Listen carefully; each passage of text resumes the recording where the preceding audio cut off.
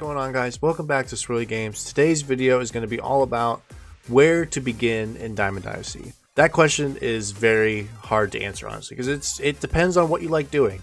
But I'm going to approach this from what I like to do and what I think is the best for newer players, and also just like where to gather all your free stuff, basically, and then go from there on how you want to like progress your team, essentially, from there. So before we get started, please just like and subscribe. I'm getting back into the groove of MLB The Show. This is the only MLB The Show YouTube channel now. It used to be MLB plus some Let's Plays.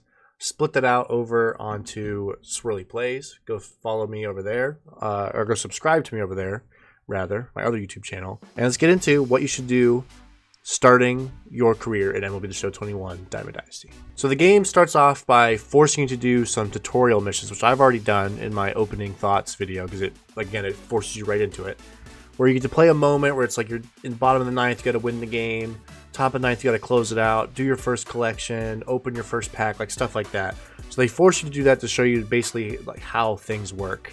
They also direct you to the first inning program, I believe, to show you what stuff you can do there. After that, the first thing I do is I just open my packs. My free packs I got with the game. It was 10 standards, some gold choice packs, a diamond choice pack, and my 242 card packs, which, as you can see on the screen right there, I took Pedro, since he's a new legend. I wanted to use him, and Ken Griffey Jr. is my favorite card in the game. I wanted to pick Hanker, and I really did, but I gotta go the kid. I can't not pick Griffey. That's just the way it goes. Also, while you're in there with your packs, you may not be buying some packs, but that 85 Alberto Clemente, let's take a look at him. He will be free in the show shop for everybody to grab. Go grab him. He's a free 85. You can't sell him or anything, but hey, for an opening day lineup, it's awesome having a diamond in there. And it's not the best card, but hey, diamond fielding if you have him in right field, decent contact. There are definitely worse cards to have in your lineup to start the year off. So from here, it kind of depends on what type of player are you. Are you dedicated to getting the collections done? If so, I guess start putting money in the game and start buying cards, because that's kind of how you're going to have to do it. Unless you're a master at flipping and you get really lucky with your intro packs. Get like a big diamond to get like a stub balance to start off the season or something. Flipping is not my cup of tea. Like, I could not begin to tell you how good way to do it. You just have to stare at the market all day. I don't like actually playing the game, so I don't want to do that. If you head to collections, with which the starting program will take you to, a lot of real quick, easy things that with your packs you might end up getting enough to complete some of these things. Like, you know, collect a bat skin, which I'm going to do right now because I get the Jackie Robinson. It's free. I can't do anything else with it. There's no point to not come in and collect that. You also get a pack, and these all go towards the Mickey Mantle program, which I will be getting to in a second. So a lot of these are very quick. Like, if you buy any amount of packs or open amount, like any amount of packs, you're probably going to get enough cards to be able to do these, especially with like your common throwaways for the most part. Get these starter collections done as soon as you can. I think that's a big, like, you're not going to get like thousands and thousands of stubs, like 10,000 or anything, but you might get a few thousand for sure out of doing these, and you're going to get these just by getting cards in the game. Like, look, okay, these are worth like nothing on the market. Do I have 5? Boom. That's what, 400 subs? 400 subs and Mickey Mantle process. So definitely, or progress, definitely try to get these done as soon as you can, just to get more stubs and more money to work with. All right, so now you've opened your packs you've done some of the starter collections, you've kind of poked around, seen what you got to work with. Now it's time to actually play the game. And where do you start with playing? Some people love playing online. You can go straight into Battle Royale, which I love Battle Royale too. You don't need a good team to play Battle Royale. They've also made some really nice changes to it this year, which we can take a look at now. So Battle Royale, oh, okay, here it is. I was gonna say, where is it? I don't want to like get into a team already. This Battle Royale program is new. So before, you go 12-0, you get one of those flawless packs, which are exclusive rewards you can only get by going 12-0. Now, they're doing like seasons, so this is only lasts for 14 days, which is, so you have to do these pretty quick actually, but it's a nice alternative. So these BR program packs have cards you also can only get in, where they're like past fan favorite BR cards, like Logan Morrison. So people love having Logan Morrison in BR. It's awesome. And there's missions for completing tasks with those cards. I believe, yeah, home run with Jake Lamb, extra base hits with Trey Mancini. Like, they've got stuff to give you the points to get to the end of this. And if you win enough games, at 45 you can get this Jorge Soler 2019 second half Jorge Soler, 121 powers. Holy shit, I hadn't even looked at that yet. But you can also get the program reward that way too, which is nice. So It requires you still have to be good enough at the game to win a lot of games and get your 50 points, but you don't have to go 12-0 in BR, which is awesome. And they did the exact same thing in Ranked Seasons, which is the other mode you can play as well online. So Ranked Seasons is where you take your best actual team and put this online ranked play. It's like every multiplayer has it. It's essentially what that is. Ooh, the snake bat skin to start the season. And if you get a player rating, you win, you go up, you lose, you go down. And if you get to World Series, which is 900, I believe, you can tell I've never been there because I don't even know exactly what the number is. I'm pretty sure it's 900 though. You could pick one of those rewards, and they did the exact same thing with the program in this one, where you might not be able to go win enough in a row or consistently enough to get to 900, but if you win 40 games in ranked, you will get to pick one of these cards too. So if you want to jump straight into online, this is where you're going to want to go, ranked or battle royale. But maybe you're thinking, I need better cards to get into ranked. Where can I go and get some quick, easy cards? Well, there's tons of stuff you can do in single player that will reward you cards. So let's hop in here. So play versus CPU is just, you could just play against the computer, but there's a lot of programs that have missions in them that you need to play against the computer. And play versus CPU, play against the Orioles on rookie if you want and stack up at your lineup. Try to get as many home runs or whatever it is you might need. You can play against any MLB team on any difficulty and just to your heart's content. You'll get XP for it, all that good stuff. You can just play against who you want to play. Moments were introduced 2 years ago, I believe, and they are, well, there's tops now ones right off the bat. I didn't even think about that. But moments will also be able to give you plenty of cool rewards here as well. So you've got your welcome to moments, where there's all these real quick, easy ones, most likely. Get some stubs here. A lot of packs sometimes. The tops now ones will give you packs that will just directly have cards in them from opening weekend, which is good to see. So I highly recommend keeping up with the moments. It's just going to give you stubs. It's going to give you these packs. If you don't care about collecting all the tops now, which you should, because they're going to go towards the Lightning card at the end of April. So every month they do a player program where they celebrate the best players in baseball from that calendar month. So April, right now, like Byron Buxton, if you've been following baseball, Byron Buxton, Ronald Acuna Jr., they've been tearing the baseball world apart right now. They're just smashing home runs left and right. When it comes to Lightning time, they're going to get really good cards, and you're going to have collected these tops now cards to get them. And they've changed them from past years. You don't need to put you couldn't get them without buying them with stubs and stuff before, but now if you just play these moments, you can get these cards. And at the beginning of the year, silvers and golds, they might actually play in your lineup. So they're not just throwaway cards for collections. They're actually usable cards, and I highly recommend doing these as well. Daily moments are a new feature, which I honestly don't even really necessarily know how much they work right now.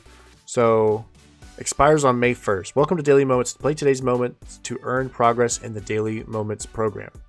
Play every day for rewards and loot. Look out for days that give double progress. Okay, so yeah, there's going to be a different one of these every single day. So if you're playing all the time, make sure you stop in. Let's see what today's is. On rookie, with Jackie Robinson, you have to get one hit and not strike out, and you'll get 100 stubs and 100 XP and progress towards the Daily Moments program, which is also new. And within that program, you will unlock the Bronze Giambi, which opens up evolution programs.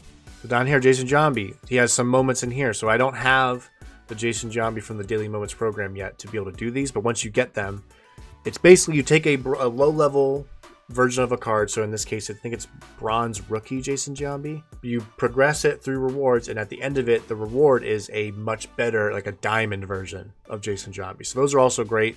Free diamonds early on in the year, you want to put in the work to get those, especially for no money spent. And that's the best part, is doing all these give you XP, give you stubs that just feed into more and more. Like you can hoard stubs.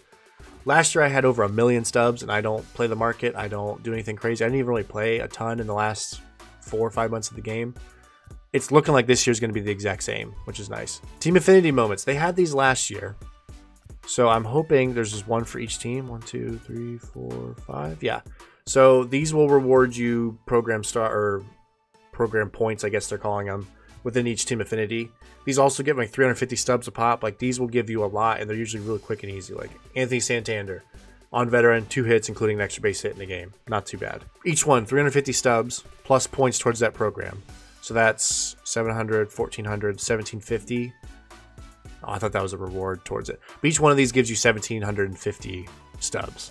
I thought that was like a bonus for doing all of them. Some moment packages, I guess you can call it, do that, where you get stubs and XP and stuff for each individual one, but then they'll have an ultimate reward for doing all of them. So, but that's a lot. I mean, 6 times 1750, what is that? That's like over 10,000 subs, I'm pretty sure, if you do all these, which is huge at the beginning of the year. That's a couple gold players. That's a lot. You can do a lot with 10,000 subs. So I would recommend checking these out as well. Showdown. This is new. There should be a nice starter showdown. Yeah, there's a starter showdown that'll show you how to play this game. It's you draft a team, you do mini moments, and like each moment along the way, you get a new reward to add to your team. So you're slowly building your team to be stronger and stronger and stronger. And then there's boss encounters where you go up against a certain pitcher, you're down by X amount of runs, and you have, say, 20 outs. And it's no innings, you just have 20 outs. So like if you get 3 outs, everybody stays on the bases. And you just have to beat the score you have to beat before you run out of outs, essentially. It's very, very fun. It can be very frustrating because most of the time it's like if you fail against a boss, your run is wiped out. It's like a roguelike almost. It all counted for nothing, essentially, except the small XP bonuses you might get along the way. But Starter Showdown is going to be great. It's going to be super easy. Last year it was. You got a ton of diamond cards. They show you how the mode works. And you're going to get that 80 rookie Shane Bieber, which as an Indians fan, very excited. I just realized I'm completely blocking that card. You guys can't even see it. This 80 gold Shane Bieber there will be the reward. That'll be great for an opening day lineup as well. There should be packs, stubs, XP, all sorts of stuff. You get XP everywhere in the game. So I'm going to stop saying XP is included. Most places you get stubs as well. And then there's that first season, Team Affinity. Don't know how that's going to work, but it's going to, I don't know if it's one for the whole thing and you pick which one it's going to go into, but there's going to be a Team Affinity showdown that you could put towards a Team Affinity of your choice, it appears, if there's only one of them. And then there's also one for the first inning program that'll help you get a big jump start on working towards your bosses. Conquest. This is the mode I play the most. Once I've like done all my moments, I'm caught up on like current content of that week. I spend a lot of time in Conquest, mostly because it's quicker games to play against the CPU. Get some decent rewards. Like there's the big Conquest board. Oh God. Welcome to Conquest, a fan favorite single player mode in Diamond. I guess we're watching this, huh? Your goal is to dominate the map by taking over all territories by playing short 3-inning games against the CPU. They'll explain it better than I could. Games, you gain control over the map. Maps come in all shapes and sizes with rewards, XP, exclusive items, and hidden treasure. Oh. It's a great way to earn packs with player items to build a strong lineup. I didn't know they had ones for Team Affinity. The look of your Diamond Dynasty squad as you find bat skins and other unlockable items. To start, try playing one of the smaller maps. As you get more familiar with the mode, take on the larger maps. If you're wondering how do I win or finish a Conquest map, really important, press triangle to see your goals. Complete all of these by mastering the 4 phases of Conquest: attack, steal, reinforce, and move. Yeah, that's better than anything I could have explained. So there's all these small ones that are real quick and easy. You'll get some good stubs, some good XP, some bat skins. Usually there's a card. This first inning diamond, that looks nice. Oh, they expire? That's weird. Normally, like, you could do these whenever you wanted before. That's kind of unfortunate, because if you miss out on some of this stuff, you apparently can't ever go back. The big beefy one, though, the original Conquest, is you conquer the United States. There are 3 ways to attack. The first... That's fine. This one is a lot. It is a lot. But it's the entire Major League Baseball. This will take a lot of time. You'll get some really good rewards in this. Stealing fans, you know, Walter Johnson, some XP, some stubs, some packs. And if you complete all of it, you get 89 Albert Pujols, which is a really good card. He's been in the game for a while, especially this exact version. So it's another free diamond you can grind for and play through the CPU. You'll get credit for all those missions for other programs all over the place. A lot of the stuff folds in where you could be doing multiple things at once. And it's nice just to take stock of everything you're interested in doing, see what you have to do, and see if you can like double up on progress. Like, oh, I need extra base hits with this thing, but I need Blue Jays innings for this other thing. Like, put a bunch of Blue Jays in your lineup. If you hit an extra base hit with a Blue Jays player, it's going to count for both. You can do stuff like that just to make it a little quicker and easier on you. So Mickey Mantle. So you have all these missions down here where you're going to try to fill up this bar to get to the end, where if you have 42 of those points, you unlock Mickey Mantle, an 80 overall Mickey Mantle to be in your team. With, like I said, stubs, packs, cards, all that good stuff. Icons, banners throughout the way. So we've got 3 so far, which means I've got that. I unlocked that bat skin. That's cool. So there's missions down here, where you see the rewards there. So 3 hits with any player in Diamond Dynasty. 5 strikeouts with any player in Diamond Dynasty. 1 extra base hit with any player. Tally of wins. So you can get all of these done in one game if you're lucky enough. And that'll be 5... 12 12 points towards that thing, which is nice. You also have the individual moments, which we saw in there, the opening ones. All these different, they're usually really easy ones with like really good players just to give you a nice feel of what type of moments are going to be in the game. I like doing all these stuff that I'm talking about before I really start worrying about building a team, because you just get so many stubs, so many packs, all this extra stuff that you like get your free things and see what I like knowing what I've got in my hand essentially before I start targeting upgrades at certain places, because it never fails. Like maybe you want this one diamond player, you spend some stubs, maybe you reach a little bit, spend an extra 5,000 you didn't have to, and then you end up pulling in a pack a card that's even better than that, and you end up wanting to sell that other guy, but you end up selling him at a loss and you end up losing out on it for something that you could have had in your inventory or potential to go and get the whole time. Like it's just something like that. But that's the beauty of this game, is you can do so many different things and it all counts towards progress. Like you just do whatever, play it however you want, and it's going to work out for you. You can also do your road to the show stuff and franchise. You don't even have to play Diamond Dynasty because it's XP based. You play anywhere in MLB The Show, you get XP. XP is the currency for the best rewards in this game. It's perfect. So you could play a bunch of franchises and hop into Diamond Dynasty and be like, oh wow, I unlocked like 10 tiers of rewards I didn't even know I did, because you were playing franchise. You got a bunch of XP doing it that way. This time of year is so great because there's almost never as much stuff to do as right away. There's tons of stuff. Every card means something. I'm super excited. Oh my god, I love this game. Alright guys, I think that's going to do it for me in this one. That was a lot, but those are your options of what I think you should do first. Maybe not necessarily in that order, but like I said, all those quick, easy starter stuff. Knock those out, collect all your rewards, open all your packs, see what you've got from there, and start building up your team, work towards those collections, and just have fun. Like everyone's excited about the game. No one knows if the online play's broken yet and that could ruin the community and stuff like that. We're all excited, we're all in the same place. It's good to be back, MLB. I'm hyped. Alright guys, thank you so much for watching. I hope this helped you guys out. Let me know in the comments, what do you love starting with in your MLB The Show journey every year? What do you start with? You go straight into BR? You go to try to be the first person to hit World Series? Stuff. What are you trying to do when you play with MLB? Opening week, opening month, stuff like that. Please sure to like and subscribe. Follow me on Twitter at Swirly Games. Follow me on Twitch at Swirly Streams. I'll be streaming some It Takes Two with my fiance Tiff. Some other games, or streaming some MLB The Show now that the game's out.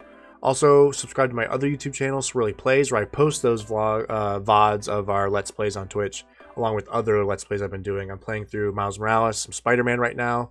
Check that stuff out. Thank you guys so much. Until next time, listen to my dad, and I'll see you in the next video.